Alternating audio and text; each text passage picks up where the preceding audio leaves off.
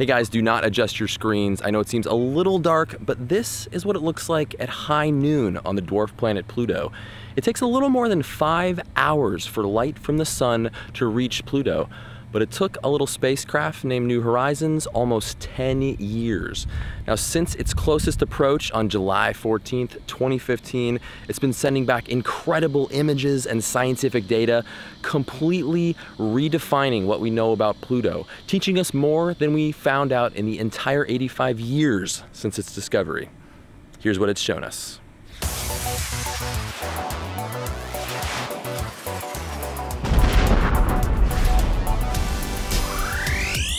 New Horizons was launched on January 19th, 2006 on top of an Atlas V rocket, spewing out more than 2 million pounds of thrust.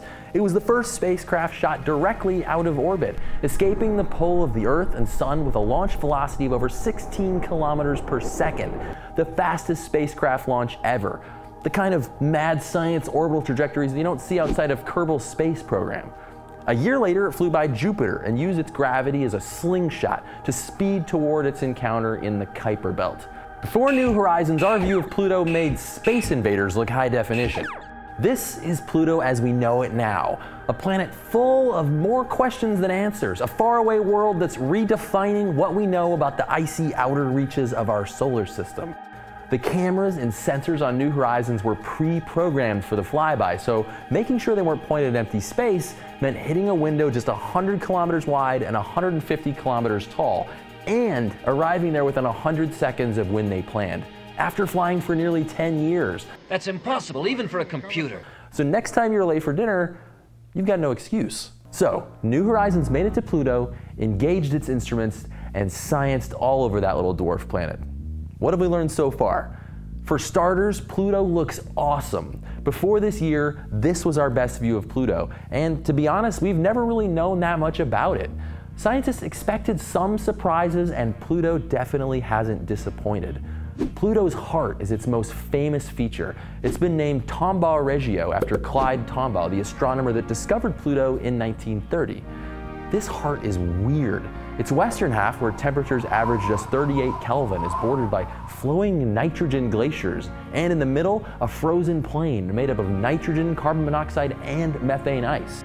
Farther down, we find 3.5 kilometer high mountains made of water ice. Those sharp mountains and Tombaugh Regio's crater-free surface means that these features are pretty young, at least in planetary terms. Many people expected Pluto to be a dead ball of ice, but it's geologically active, and scientists have no idea why. The name Pluto is popularly associated with the Disney character, so you might expect that when it came time to name features on this dwarf planet, NASA would use warm and fuzzy names like Disney Mountain or the Forest of Fairy Flowers. However, Pluto's name actually originates as another name for Hades, the Greek god of the underworld.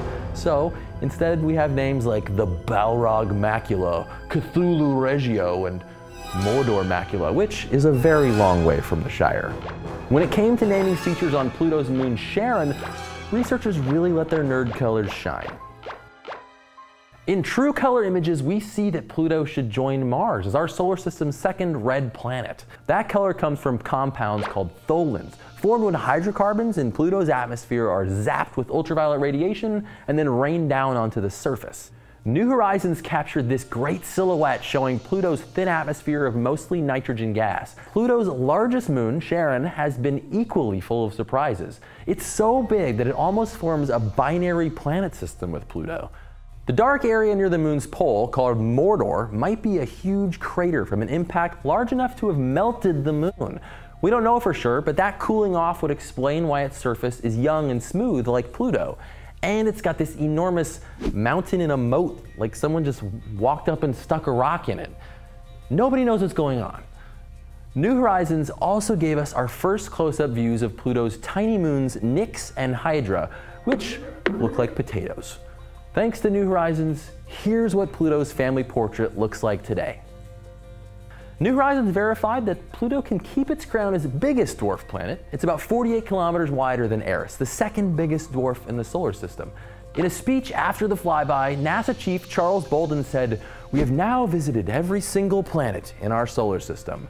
Now, overlooking the obvious error in that statement, Mr. Bolden, you are wrong. We are not done. Counting our missions to Ceres and Pluto, we visited 10 planet-ish objects in the solar system and just a handful of moons. But what about the other dwarf planets? Eris and Haumea, Makemake, Pallas. What about missions to Europa or Titan? What about Trojans and Centaurs and comets and trans-Neptunian objects? I didn't even know what those were until like a week ago. As of July 2015, there's more than 600,000 known minor planet objects in our solar system, from asteroids and comets to dwarf planets like Pluto. There's a lot we don't know about our neighborhood, and we're not done yet. New Horizons is now far past Pluto, flying on into the Kuiper Belt, and it will continue to send back new science as long as it's got power and as long as we're still listening. What I want to know is, where are we going next? Stay curious. Hey everybody, if you want to calculate Pluto time where you live, I've put a link to that tool from NASA and a bunch of other awesome New Horizons science down in the description. Make sure to subscribe, and I'll see you soon. You might have seen fire described like this in chemistry class, but a chemical formula doesn't explain what fire is any more than a recipe explains what... Plutoed.